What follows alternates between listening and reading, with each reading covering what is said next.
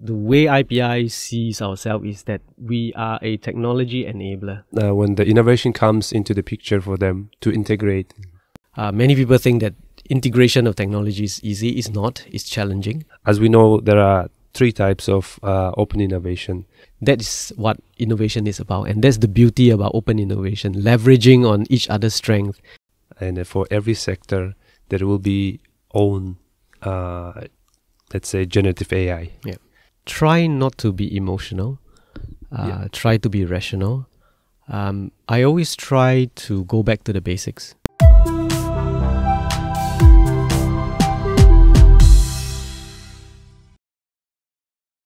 My guest for today's podcast is Michael Goh.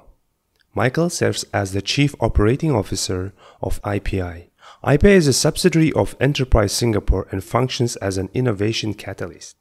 In simple terms, it offers companies and enterprises of Singapore and Southeast Asia the opportunity to access the global innovation ecosystem.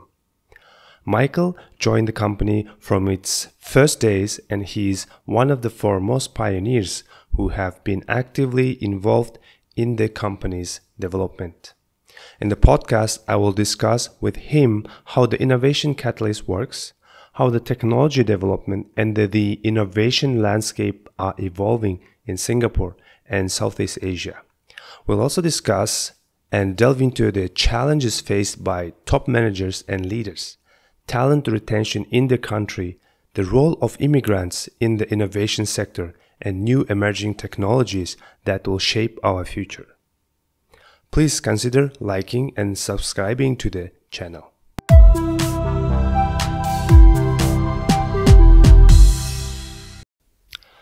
Thank you, Michael, for today's podcast.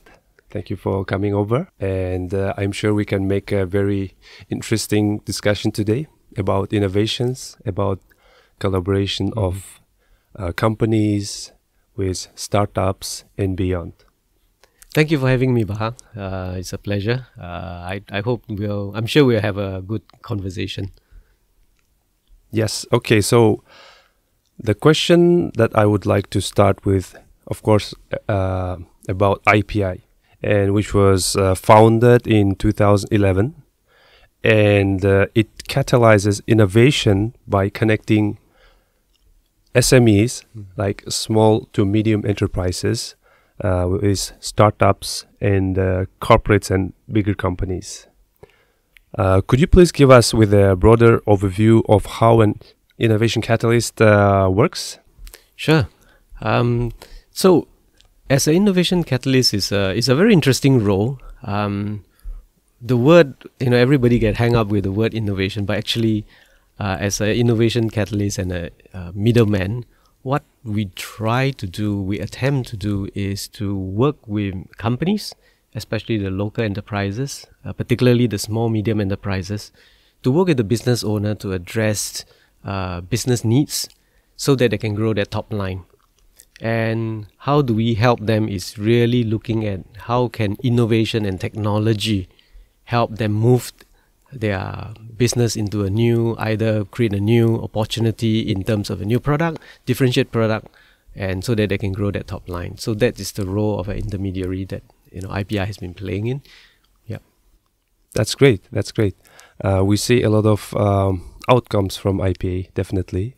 So, but I believe it was not easy to start a company like IPI from the beginning, from the scratch, right? But you are one of the, let's say, managing, let's say, directors and managers who joined to the IPI starting from the beginning. So I believe it's from 2011, right? So what were the challenges that IPI encountered in its early years, and how did you and your team manage to solve them? Thanks, Baha, for asking that. It brings back a lot of memories. So when IPI first started, it was just 4 people. I'm one of them. I think for the kind of business that IPI is in, it is what we call credence services, meaning because we are the middle person trying to connect technology seekers to technology owners. the perennial question, the question always come up again and again in this kind of business is, why should businesses trust an intermediary, a middleman like IPI? So the first thing IPI had to do is to demonstrate through very tangible way that we can be trusted, and then we are credible in delivering outcomes. So the first 5 years was very challenging. Now looking back, we spent a lot of time talking to people, gaining their trust, and then through delivering outcomes, we are slowly we gain the credibility, and people start to come to IPI and say, okay, I want to try you out. I want to work with you in technology scouting project. So it was a long gestation period, if I may call it. It's a long business that we took, and now we are 12 years plus. So a lot of the hard work was done in the early years, but there is always room for improvement. So we are constantly, as a company, we are constantly trying to evolve, trying to improve ourselves, better our services for our clients. Thank you. That's great. So yeah, 12 years is a long period of time for companies. I'm sure you have encountered many problems, and you solved, and then you see the progress now. Since you joined from the beginning, you have a bigger picture. So how IPI has involved in innovation catalyst, not only in Singapore, right? It's beyond Singapore. Yeah. So how do you describe the progress usually annually for IPI? So for IPI, I think what we do, especially in the space of innovation, it's a very long haul business. So the role that IPI plays is we are constantly trying to work with companies in their innovation journey. So for the first 5 years of IPI's history, we focus primarily on working with companies who are looking for technology. And then as we progress, we gain their trust, we start to be involved in their longer term strategy, particularly companies who are interested to involve us in their innovation strategy, innovation map. They involve us in the discussion, and they start to trust us and start to share their long-term view with IPI and say, hey, these are certain areas I want to go into. Can you help me keep a lookout for relevant technology, best fit technology through your network? So the evolution of IPI has evolved as we go, and we sort of grow with our clients. And as we grow, we start to understand our clients better. They have gaps, and we try within our means, given our resources, to fill those gaps. So when IPI first started, we started out with just technology scouting, tech expert scouting. In 2019, we start to evolve. We start to say, hey, how about providing innovation advisory to small, medium enterprises? So we pull together, as of now, we have 30 innovation advisors. These are semi-retired industry veterans who are coming in to say, they provide advisory to companies to evolve their business model. And these are industry veterans, are bilingual. They understand business, they understand technology. So they try to marry technology with business model to bring these SMEs to a higher level, to increase their top line through adopting innovation. So that's the evolution of IPI, and we constantly see ourselves as a startup. So every 5 years we have to refresh ourselves. I think the key thing, like all businesses, we want to remain relevant to our client, and we want to value add. We want to create impact for our client. So IPI is forever. I always tell my colleague, we are forever a work in progress. Yeah, that's great. So IPI is has a dynamic workplace, right? So you meet different companies from different sectors, and you collaborate, and you see their journey, you see their collaboration, integration of new technologies to their businesses, and you see their progress, which is quite interesting as well to be involved. And that's great. So one of the key questions that I would like to understand, like, what are the main areas of innovation that IPI focuses on the most? It's a very good question, Bao, and I get asked very often on this. IPI, as you know, is funded by the Singapore government. So there is a certain focus on IPI where we align ourselves to national strategic directions. So case in point, I think we all know in Singapore, we talk about this food security 30 by 30. So that is one area of focus that IPI is looking into. We're not just looking at just food manufacturing. In fact, yesterday, my colleague has put together a workshop and a sort of outreach event where we look at the farm to fork, meaning the whole dimension of bringing from farm produce to the table. And this particular outreach event and networking event, technology matchmaking event, the focus was on agri-food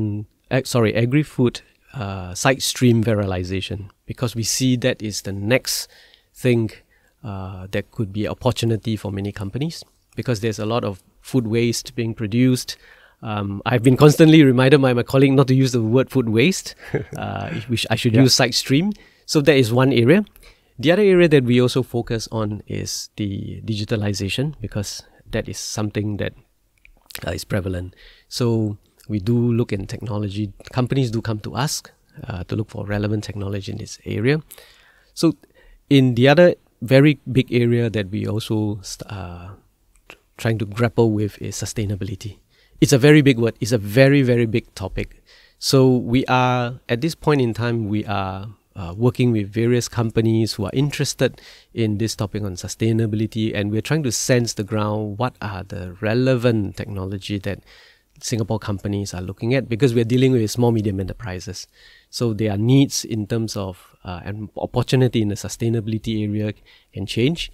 So this is an area, these are the three main areas we look at. Of course, we do look at material science. We do work with companies in the personal care, healthcare area as well, and of course automation in terms of manufacturing.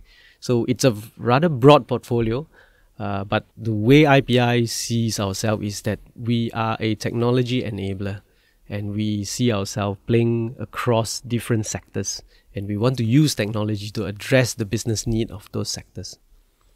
Yeah, that's great. So these sectors definitely defines companies' future, right?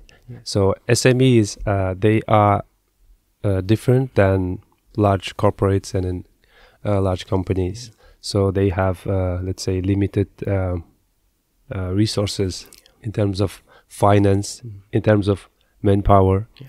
So when they come, when the innovation comes into the picture for them to integrate, are they eager to integrate as soon as possible, or they just start slowly by testing in a small scale, and over time they increase their, let's say, acceptance of the new innovation? Yeah. So it's so Baha, you hit the nail on the head. SMEs, they are resource strapped. So when we work with SMEs, we really try to first understand our client, their business first. Yeah. And then we look at what are the kind of problems that they are trying to solve. Is this near-term issues, or is this something that they have a bit of time for them to react? Now, if it is a very near-term challenge that they are trying to address using technology, we will try to find technology that are of a higher readiness level. Typically, what we try to do is we find technology that is from another SME, so that when you have two business work together and they can react, they can pair with each other much faster. So that will help to mitigate some of the go-to-market challenges that SME faced when you're dealing with technology. Many people think that integration of technology is easy. It's not. It's challenging. So this is the reason why when I said we try to pair them up with higher readiness technology, is to try to mitigate that risk. For SMEs who are having a bit more runway, and they say that, oh, this is something my client is looking for, not immediately, maybe 12 months down the road, or maybe 18 months down the road, which is also a very long time for SME. Then we start to have a deeper conversation with them. We said, okay, what is the kind of resources available for you? What is the plan. Do you want to own the IP? How do you want to commercialize this IP? So once we have this kind of better understanding of where they want to go and the risk appetite of the project, then we will try to find a technology that can best fit those requirements. It may come from another SMEs, or it could come from a startup who's keen to work with another partner, or it could come from higher institute of learning, research. So we try to find a best fit solution that suits our client's need. Thanks for the detailed explanation. So as you said, SMEs collaborate with SMEs. When we are talking about small and medium enterprises, they are more or less established companies.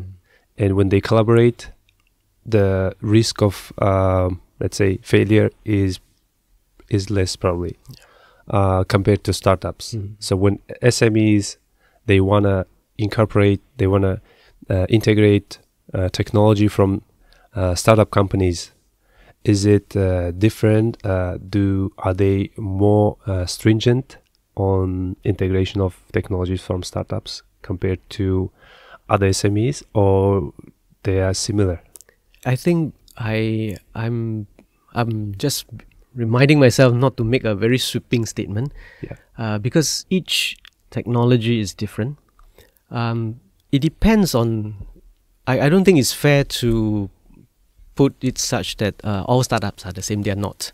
Some startups are more mature because the founders are very experienced and they have a better understanding of how to project manage, how to mitigate the risk when working with a third party or another party.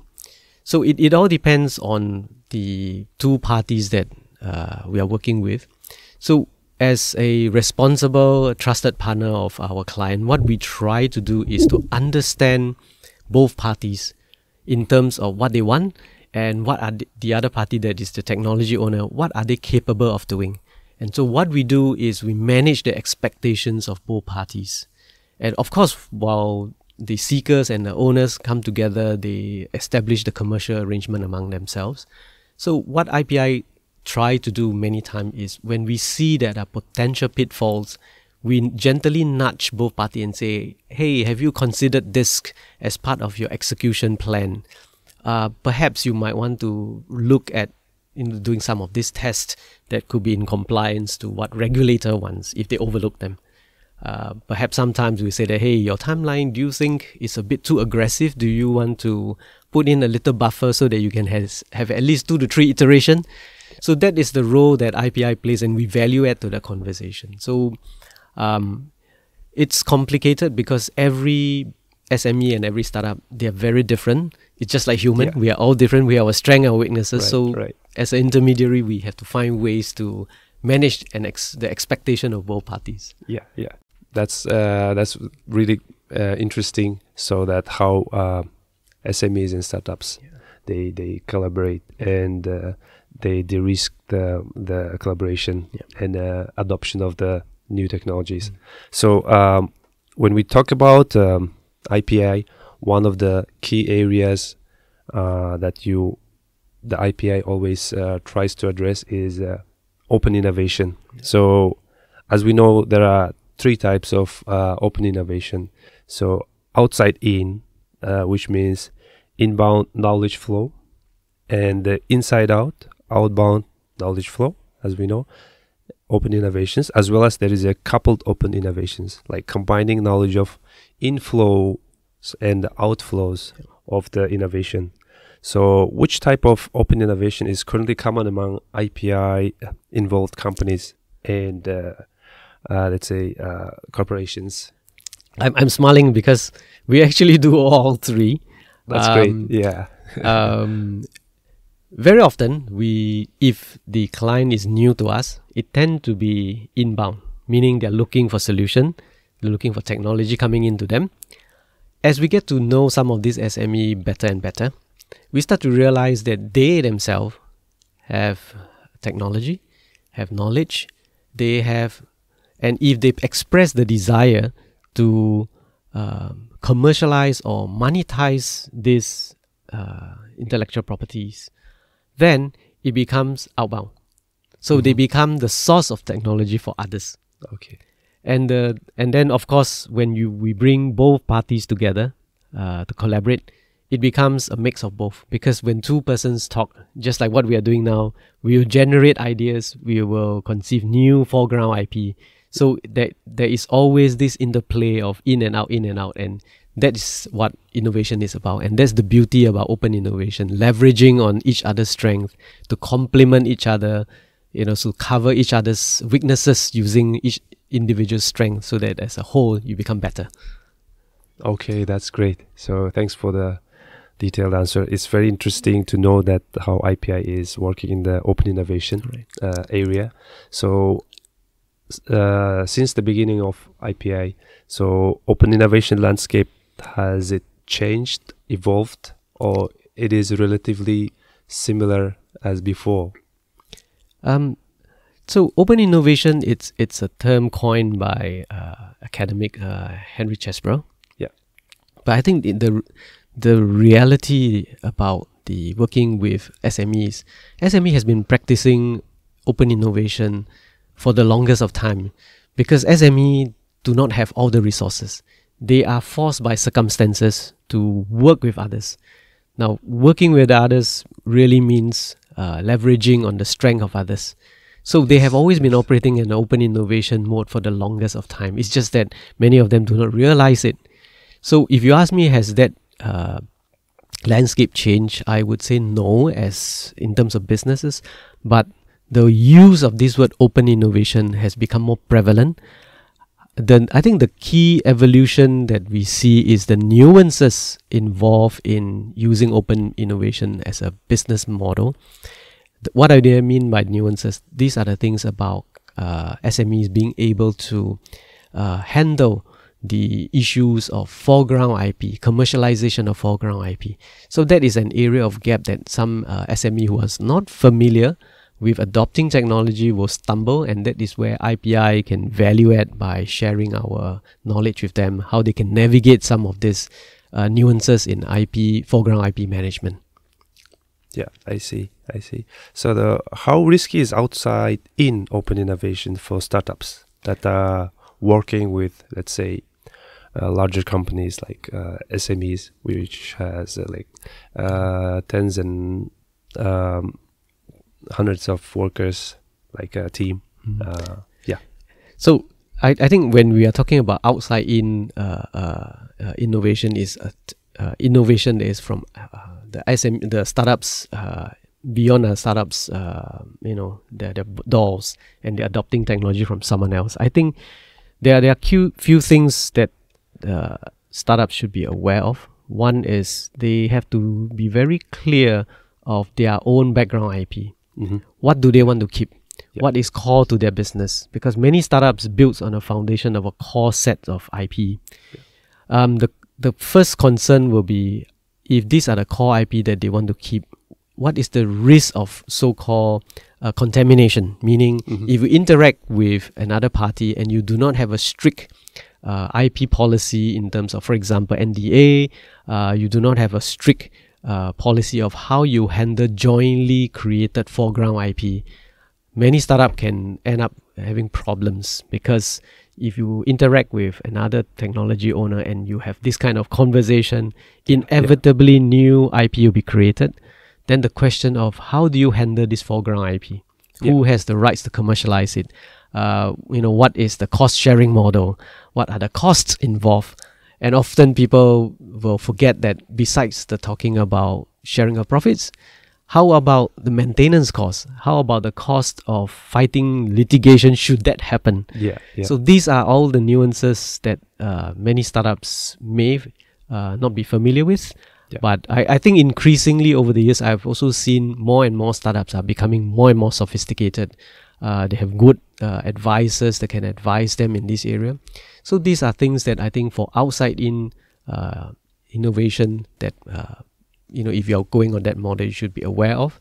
I think the other part is the practical side of things, is project management. How do you manage schedule slippage, scope creep? Yeah. And these are things that as a startup, especially when you have very limited resources, Yeah. you really have to take care of this. And I think the other thing is not to overpromise, manage the expectations of your client, do what you can.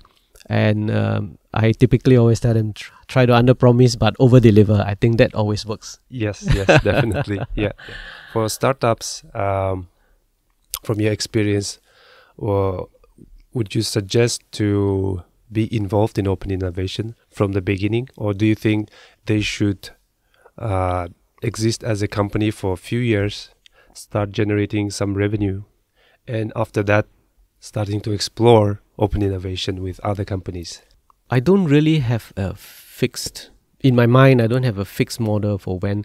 I think it's the readiness of the management team.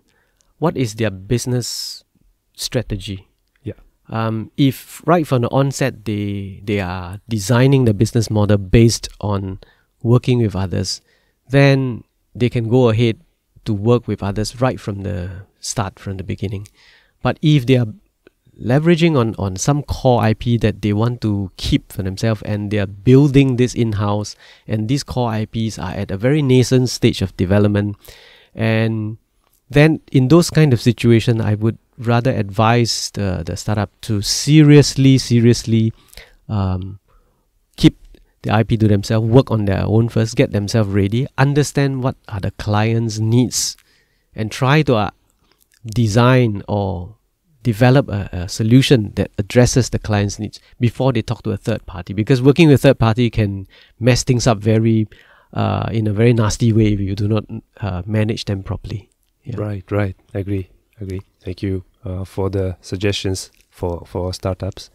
And as you know, for any innovation and for overall for the country, when it comes to create something new, design something new to make it workable, so you need let's say people who are energetic, willing to let's say commit their time and energy to deliver very good solutions to the existing problems in the society. And although in certain cases, in some countries, including Singapore, there are some arising problems, like I wouldn't say it's a problem, but it's good to know that the population is aging. As part of the, let's say, national family planning campaign from Singapore. The two-child family policy was introduced in Singapore in 1972. Since then, the total, let's say, fertility rate has dropped from 3.07 to 1.4, a rate that is well below the replacement level of, let's say, 2.1. As a result, this had led to population aging, and then labor force shortages and increasing elderly dependency ratios and so on. So when it comes to let's say innovation and commitment, you mostly see the people who are relatively younger has more energy to commit to deliver outcomes in terms of innovation, which needs a lot of dedication, right?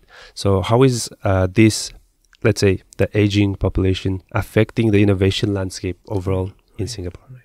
It's a very interesting question that you have there. It is without a doubt, I think many developed countries face the same challenge that Singapore faced.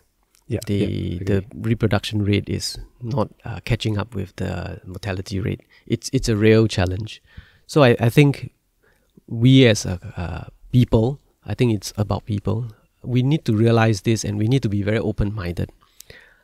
If we are closing our mind and not wanting to bring in talents outside to come in, then it's a zero-sum game. Eventually we will lose. So if you ask me whether the aging population challenge is going to go away, it won't go away. I think the key thing is be very open-minded, look at individuals for their strength, And if they fit into the model that company is looking for, I think we should be open-minded. For example, IPI, we have colleagues from Australia. Yeah. John it's an excellent example, and he has his strength in his own areas, and we love working with him. We tap into his strength. The question about working with older folks and the younger ones, without a doubt, when you're young, you're very dynamic. I also know many older people who are at the age of 60s and 70s. They are even more dynamic than the young ones. So the advantage of old people is the older people are, they have wealth of experience. Yes. They have been there, done it. I think this is something that we should tap into, because they have experienced life, they have seen things, and they have solutions. They may not have the perfect solutions, Right. So we should bring them in to have the conversation and say, hey, I want to tap into your experience. Then for people who are a bit more older, I think we also have to be mindful that the young ones have new ideas, they're fresh ideas, and we should embrace those fresh ideas and not write them off right from the start. So it's a very common phenomenon, and I think in many organizations, even in IPI, we love having fresh ideas. We love to have people who are not from our fraternity join us, because they inject new ideas. So okay, that's clear. So older generation, they have a lot of experience.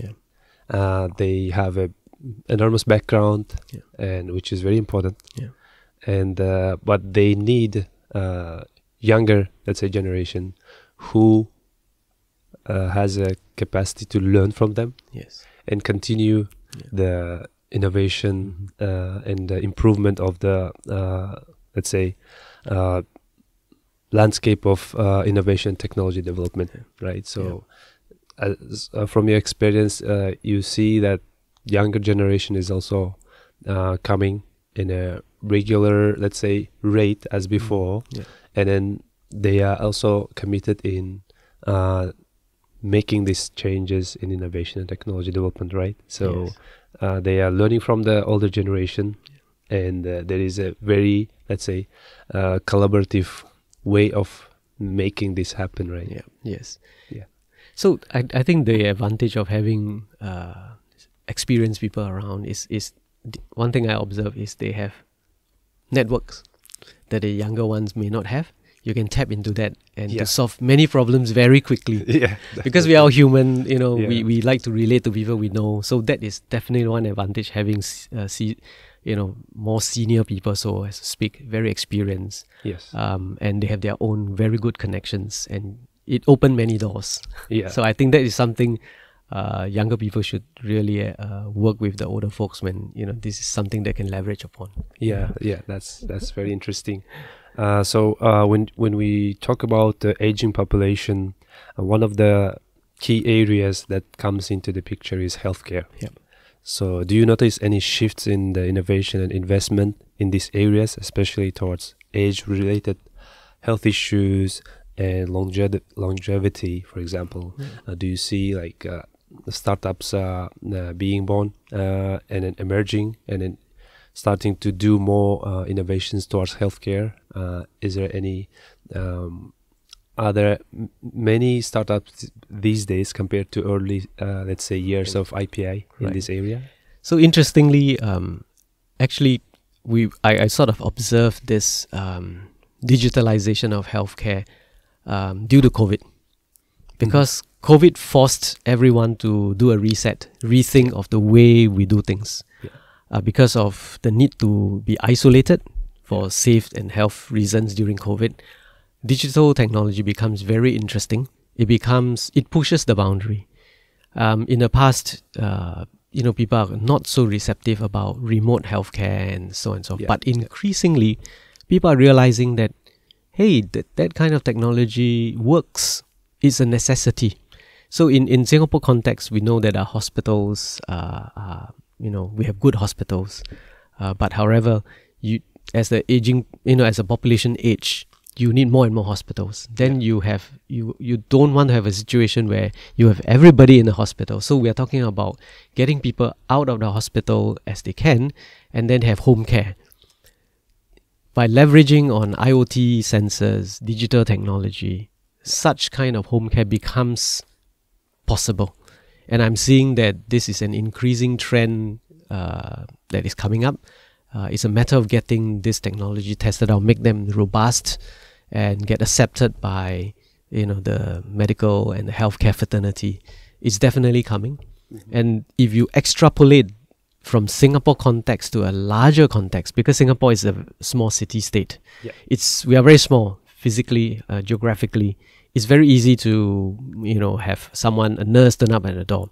But if you extrapolate and you look in a bigger countries like in Australia, people are living so far apart, then such solutions become commercially very viable if you find the right sweet spot to go into, understanding the healthcare and the insurance structure in those countries, and then those are business opportunity. Yeah, that's great.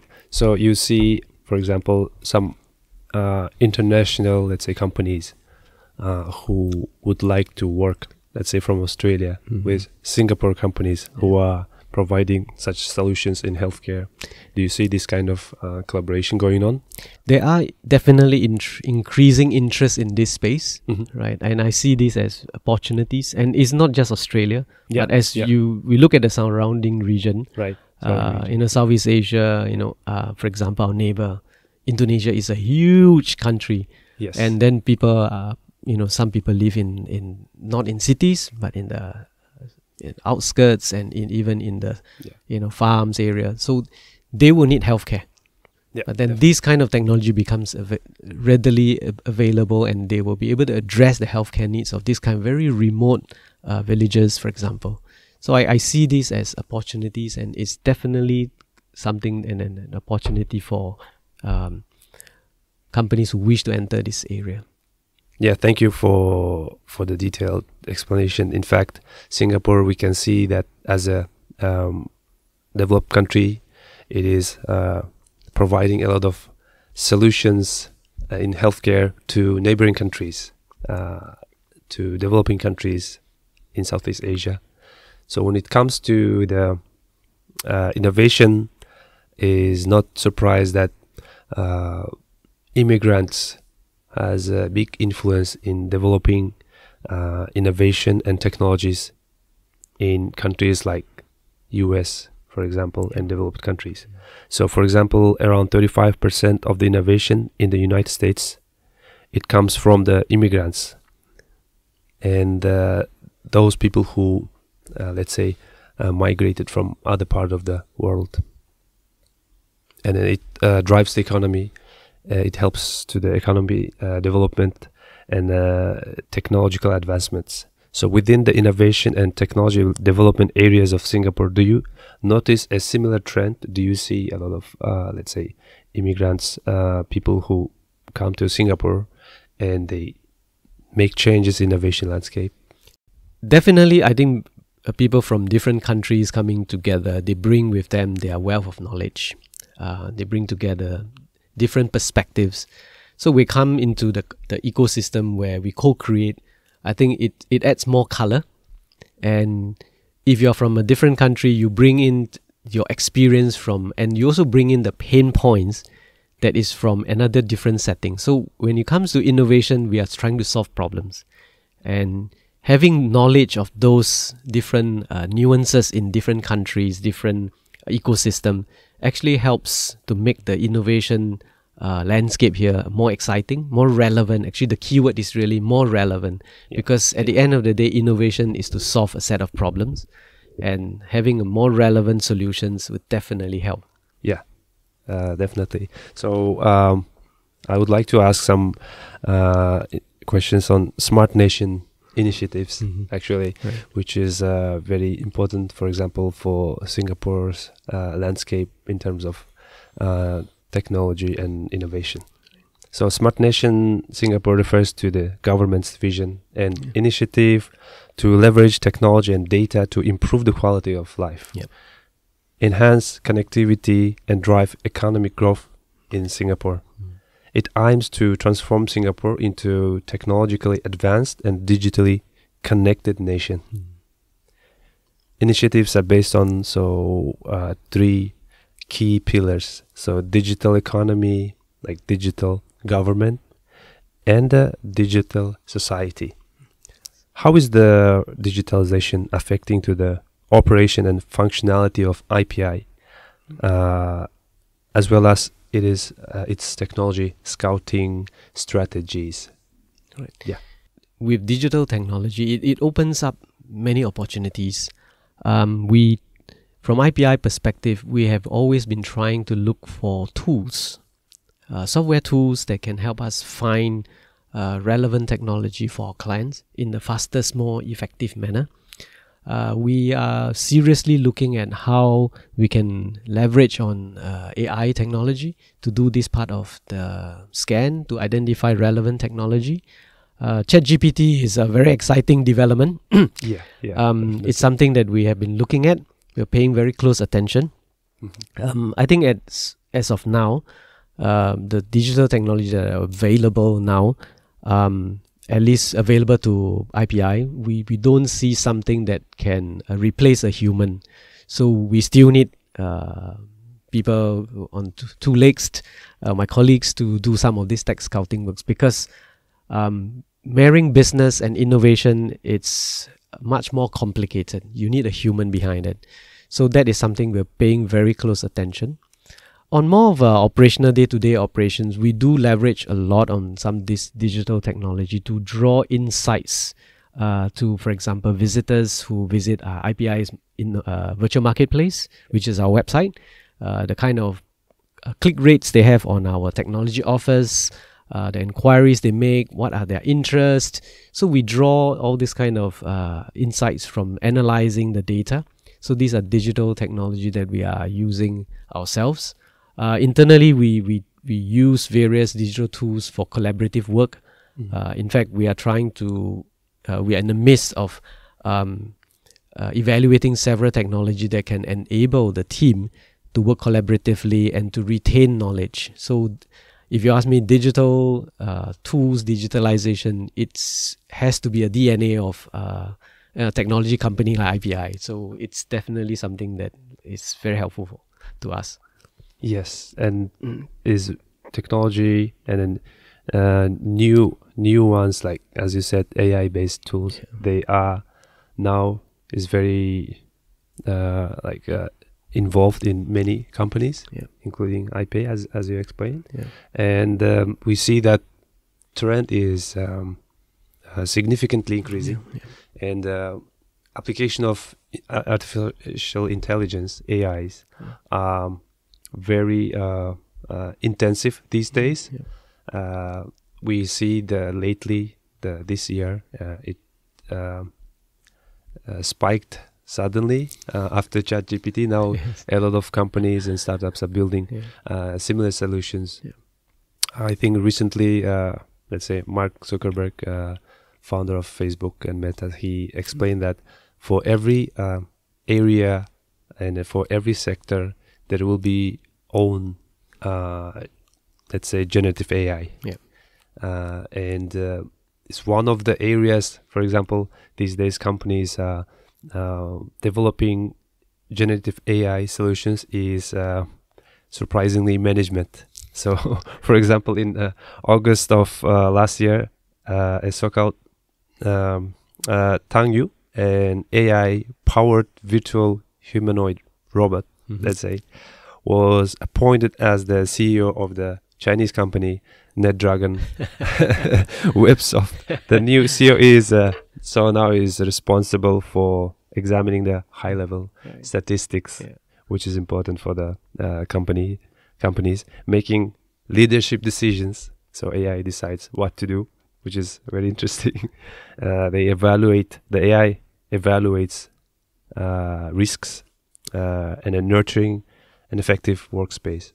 There are a few other companies are now, let's say, trying to incorporate and integrate such solutions, like a digital, let's say, CEO for their companies. So do you think generative AI will replace, let's say, executive officers overall? I'm rather skeptical, not because I'm a CEO of IPI. I'm one of the senior management team. Yeah. I don't think AI technology can replace human completely. I do see generative AI, such tools. They are tools. And at the end of the day, whether we are talking about businesses or we're talking about innovation, what we are doing is just, at the end of the day, we are dealing with people. Human are creatures that are very complex. We have emotions. Our thoughts change on a second by second. We're influenced by an external stimuli, and there are many underlying things that a machine, AI, can't at this point in time. Maybe in the far future, it could be able to do it, but not now. So I don't see AI being able to replace the decision making of a human, because we are very complicated creatures. They are more than, it's, well, I just to keep it short, I don't think it's a near term we can see a replacement of that. Yeah. But they are tools. They are very useful tools. Yeah. Like I shared before, management should look at some of this kind of big data tools that can do analytics, that can draw insights. But you still need a human to connect the dots, to look at what are the nuances.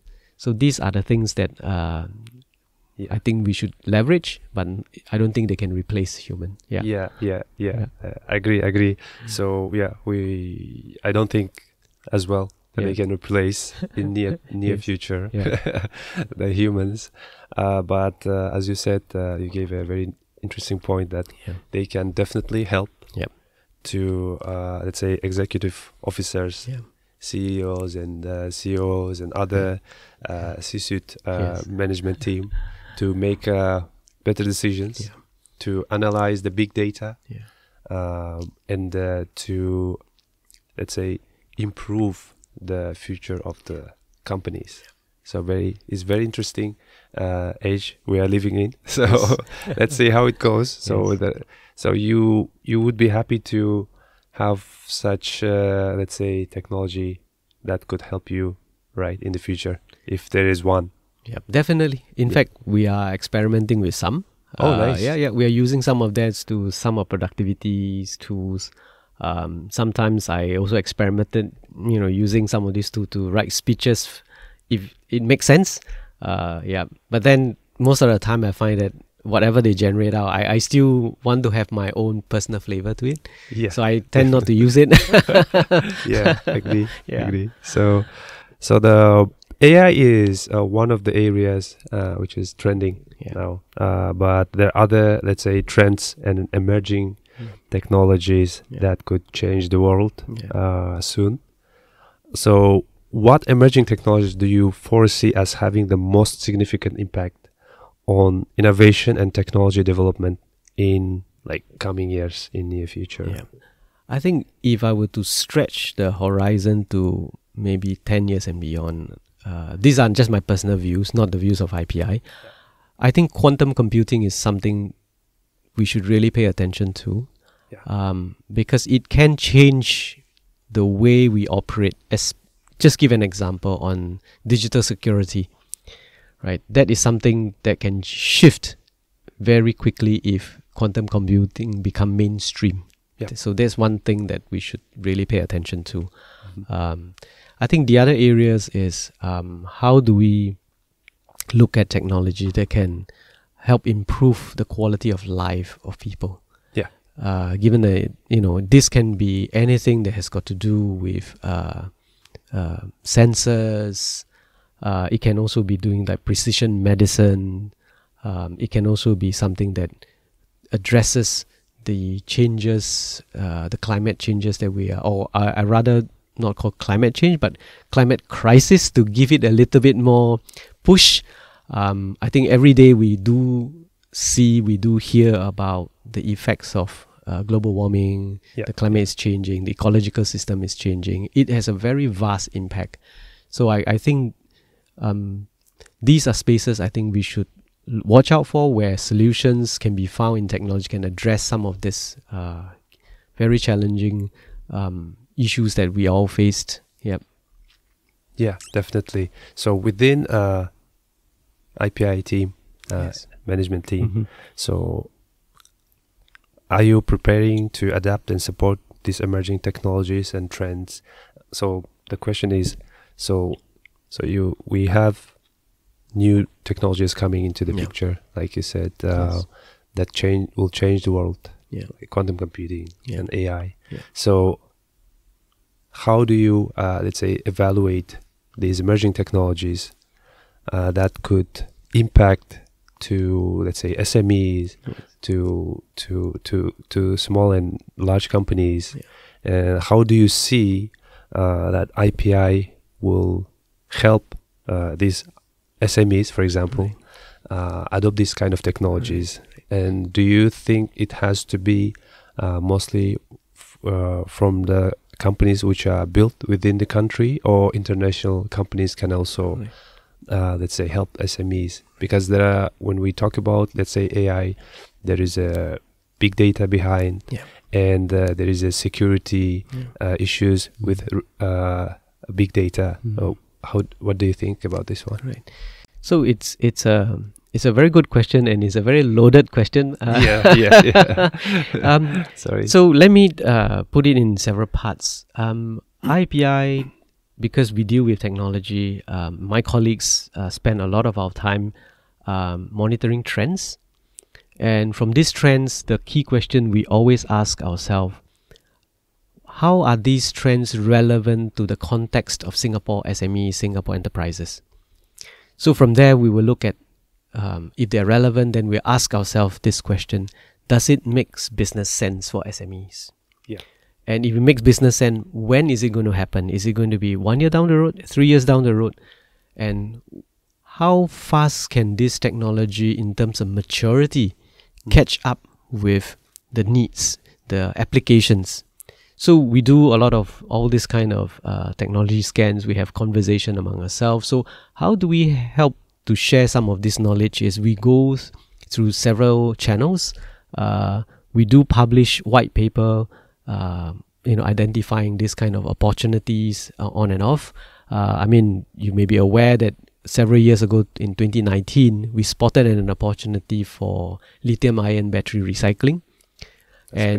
We share that through an open forum with the community, and you can see the adoption comes maybe in Singapore context, maybe 2022, 23, you're seeing. So we are looking at that kind of horizon. So this is one thing that IPI does.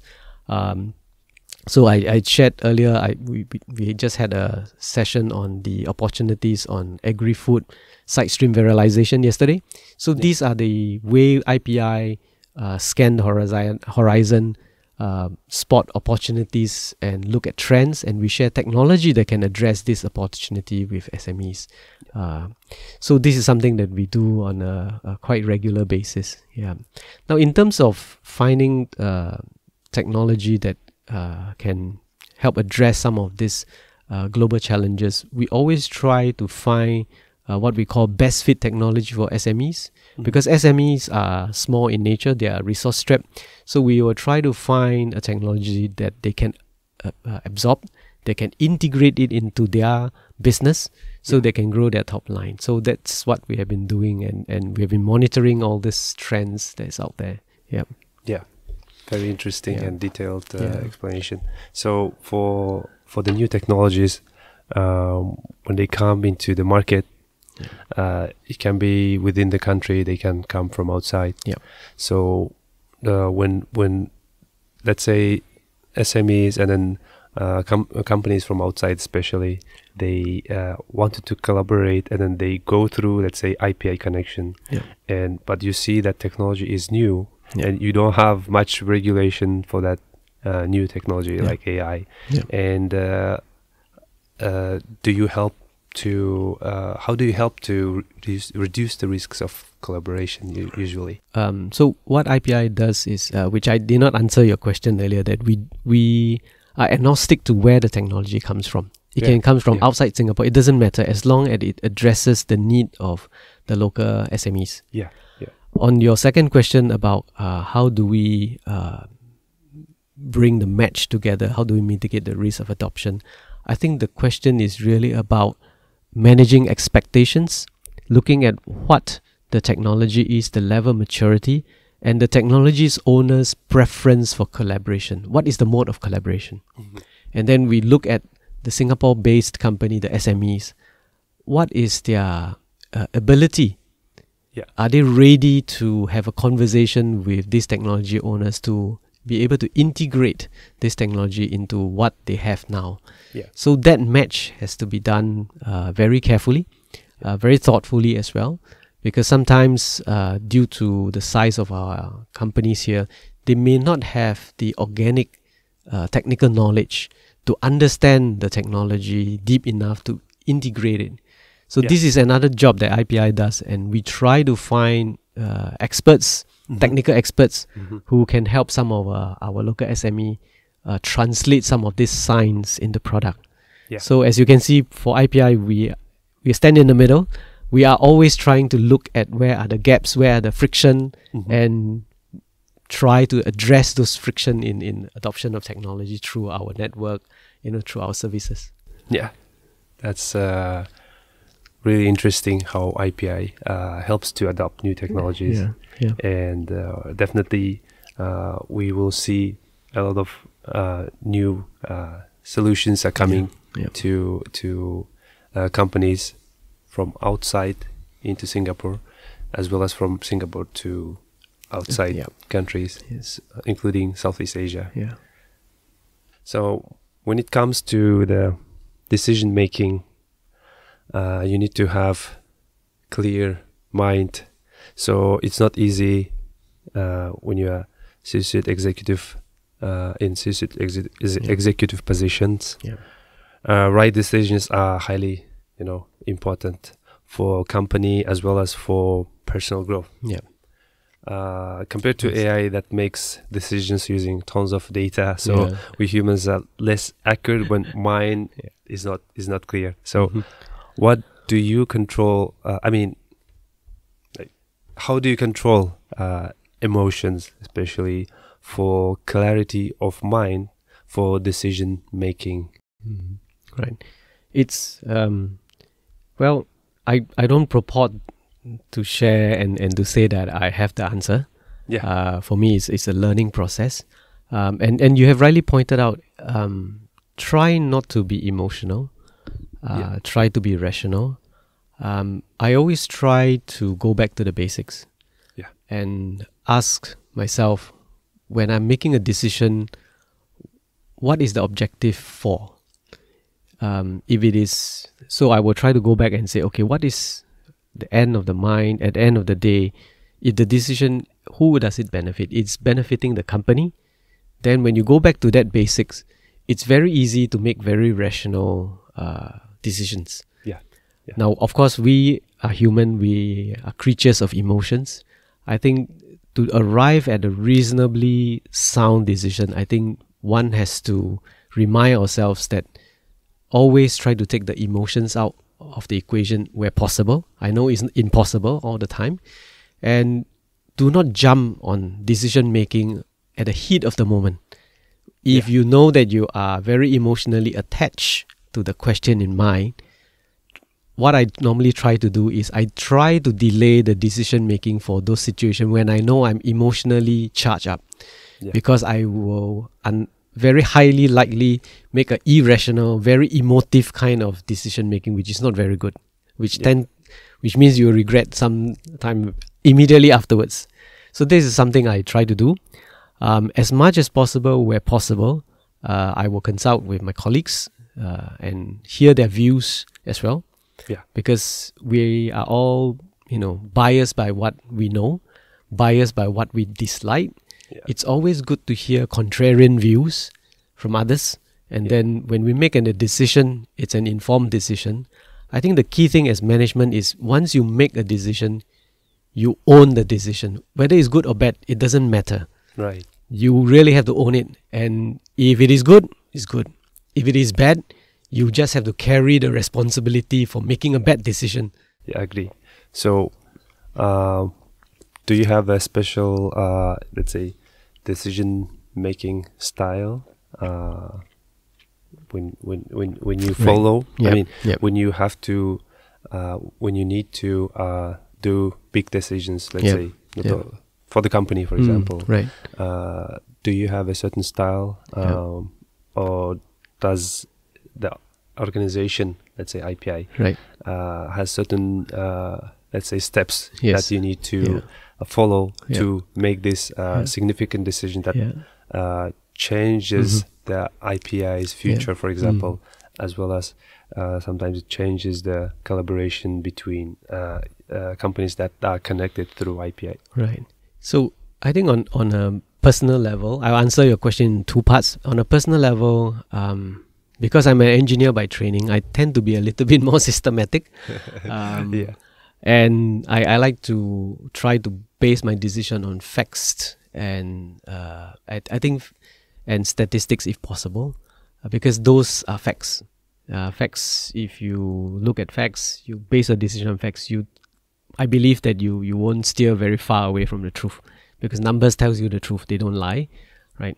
So this is one part. I think when it comes to making certain decisions, I tend to adopt a more collaborative approach, consultative approach, because at the end of the day, it's just not a top-down decision. Because at the end of the day, I need to rally the team to work together. And within IPI, because the way we do things, there's a lot of collaborative work involved. So we need to involve all the teams in getting certain things done. So I need to have the buy-in of my team. So I tend to do a lot of consultative decision-making style with my colleagues, my team. I hear their views, and many a times they give me very good views. I always tell the team, I don't like yes men. Yeah. Please tell me when I'm wrong, because I'm not right all the time. Yeah. Right. So I think that is the approach I would take. In terms of within the senior management team, we also take a very consultative approach. We debate with each other. We have different views. But once a decision is made, the senior management teams will fall in line, and this is the decision that we have collectively made, and we'll move forward as a team. Right. Yeah, that's a great let's say explanation how you do decision making. Yeah. So there are many people who are trying to go into C-suite executive positions. Yeah. When they start a startup, they, as a founder, they become definitely one of the executive in one of the executive positions. Yeah. So what would be your advice to those people who are going into these positions, and what they should think and follow so that they become top, let's say, executive, let's say, managers? For me, I'm also a work in progress myself. I've been very fortunate, and I've been honored to be given the opportunity to be the Chief Operating Officer of IPI. I can say this: anyone who comes into the management position, you can prepare, you can try to learn as much as you can, but you will realize very soon, very quickly, the moment you step into that role, you'll find that you don't know many things.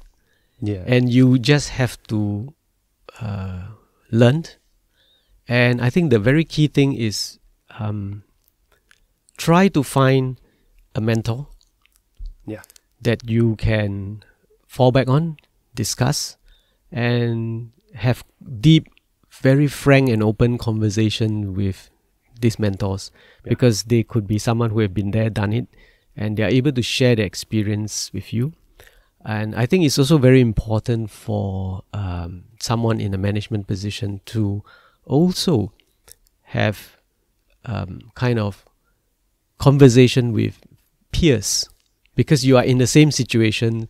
You will probably face similar challenges and to hear from others and to learn from others how they approach certain challenges that they face. And there are a lot of wealth of knowledge in this kind of sharing.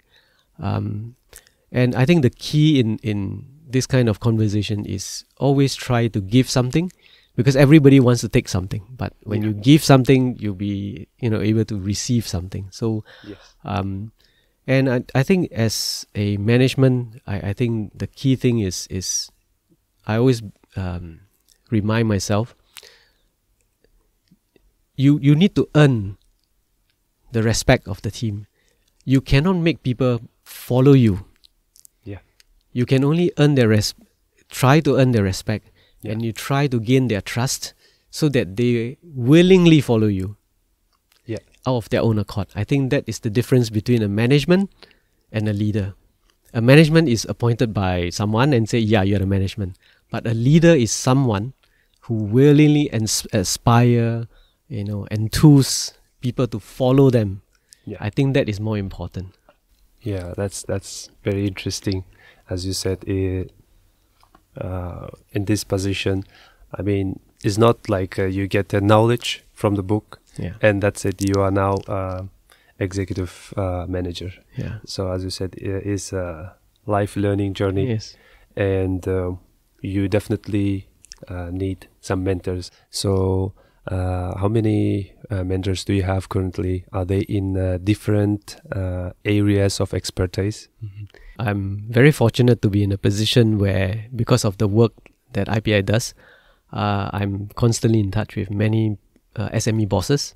So some of them unknowingly become my mentor, because I have a lot of conversation with them, very deep conversation, and I also seek their advice on a regular basis on how they deal with different aspects of running businesses. So you said your background is in engineering. So how do you see its benefits to your current executive position? Do you think engineering background is helping a lot to progress your career in executive positions? Well, I definitely having an engineering background helps in a sense, because engineers are trained to be very systematic. We are trained by to look at statistics, look at facts, and then to derive insights and answers from doing that. So that kind of training definitely has helped me in my career. I think these are not traits that are common to engineers, but I believe in other disciplines, as long as you are a systematic person and you rely on the facts and to make decisions, I think it's good to be. Those are necessary traits to be a manager. Yeah, that's great. So, what would you change in your career if you could go back in time?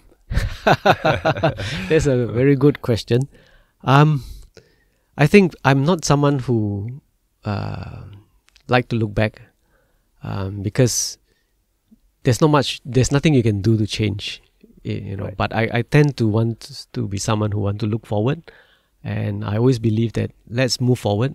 You can't change the past, and leverage on what you have now. Do the best with what you have, and then move forward. Yep. So this is great. So, as you said, you are more into the future. So, when we are talking about the future, do you see yourself in other positions of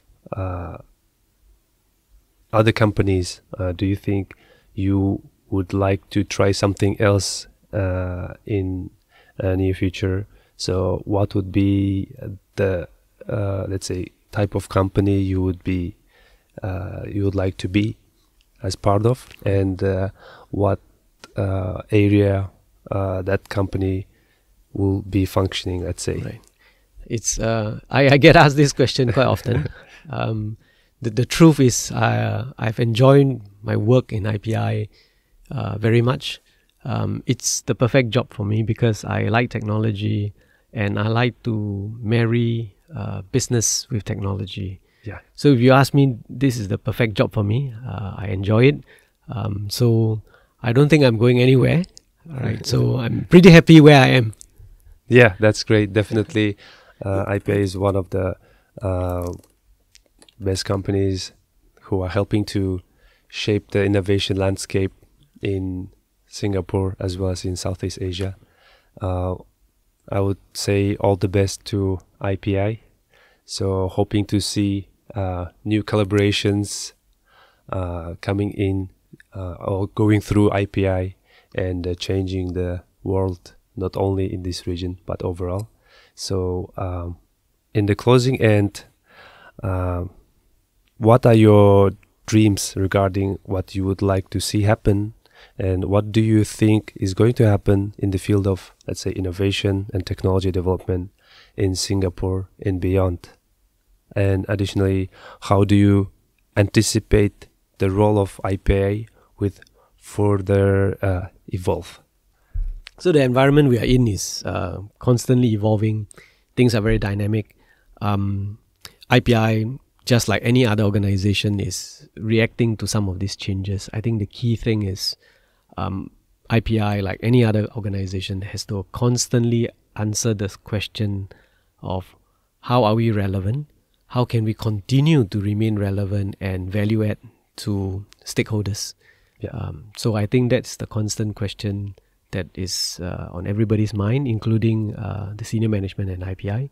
So this is something we're working towards. Nothing is business as usual. We will challenge the norm.